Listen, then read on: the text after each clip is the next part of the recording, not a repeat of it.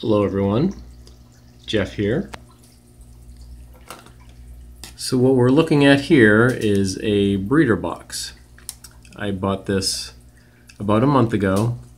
This was included in my unboxing video from Drs. Foster & Smith, a more recent order that I received. I finally put it to use last night. So I bought it because I wanted to try putting some pregnant guppies in it, or pregnant live bearers of some sort, just so I could see how many babies they might have. Because up until now, what I've always done is just let them have their babies out in the open, and all my tanks have lots of plants for babies to hide in, but I never really get to see how many babies they have. So last night there is a separation here, so last night I put two pregnant guppies in here. They're Guppy Endler hybrids. This is my Guppy Endler hybrid tank. So this female right here, and this one. So already since last night, this is the one that appears to have had offspring, and all these other fish are in front of it, swimming in front of it. But what's inside the box is this female and that female, and all these males. Even I can't even get access to her, and they're still relentless trying to get at her. Well, yeah, so this one has had offspring since, I put her in here, as you can see. But this is not what I was expecting. This is more of a freak show. I kind of expected it to be, there's a separation here, but there's an opening here, so the whole bottom is open.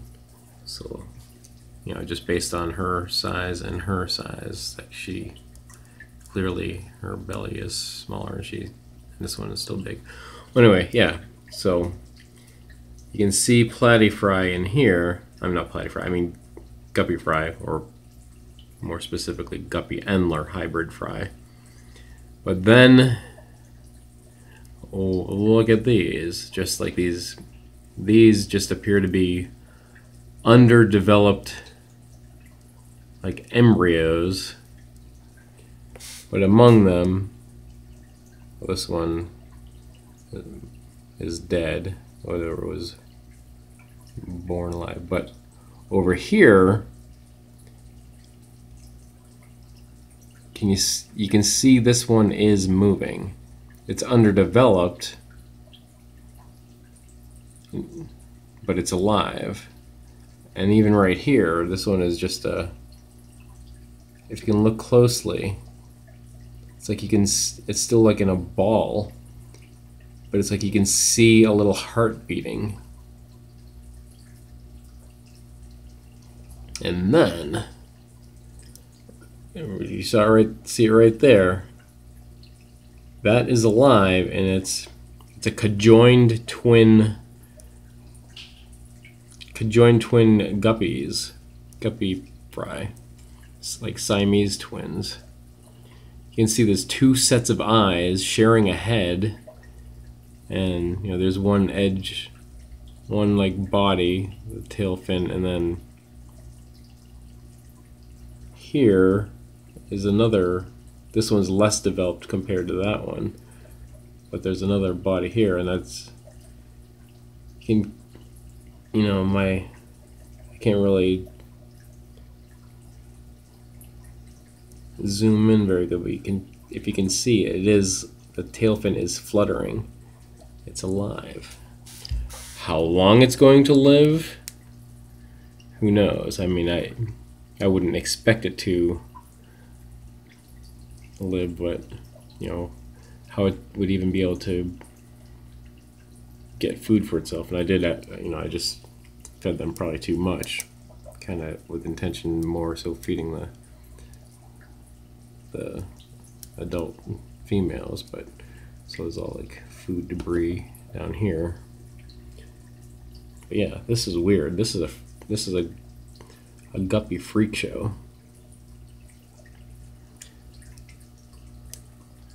So, you know, I don't know if she's, you know, she's still, I mean, they always look pregnant anyway, even after they do give birth, but, you know, I wonder how much more she has in her, and then, you know, who knows? I mean, maybe this one, when she has her babies, they'll be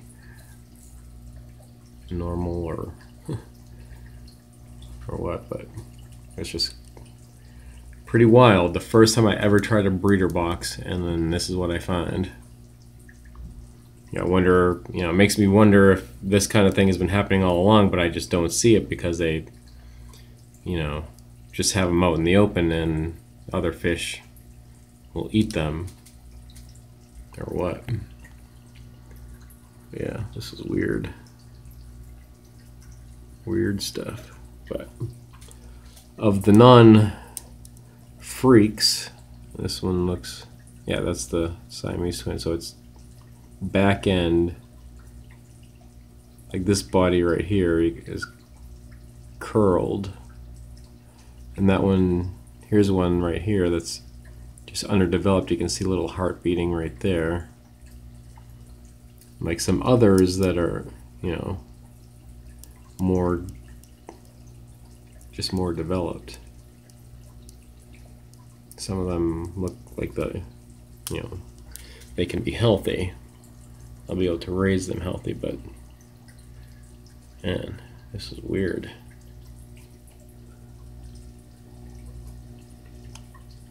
Never seen anything like that.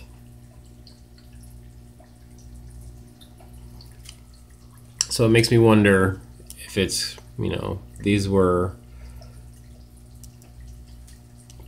you know, she gave birth too soon, or because she's under stress from being in this breeder box. But doing so, I kind of figured I'm also alleviating her stress from all the males just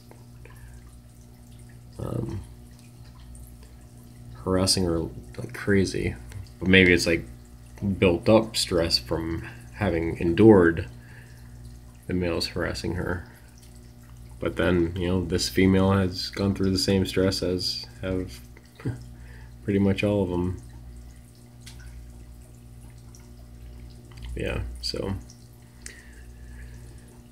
And, you know, my plan was to, after they give birth, try to raise some of them in here, keep them in the breeder box, and because I want to move some of them to my Neocaridina shrimp tank. I was thinking of doing that like as soon as they were old enough that I can sex them and tell them apart from male and female, so I can put, you know, like maybe a pair or a trio in there. Because you can identify, you know, pretty early on, you can identify which are males and females. Like if females, even when they're really young, will develop gravid spots, and then the males will start developing color, so you can differentiate them, you know, even maybe as soon as less than a month, 3 or 4 weeks perhaps. Yeah, did not expect to see this. Look at that. You can see, right? Little heart beating right there.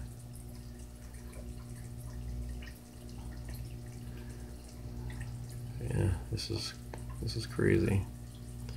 So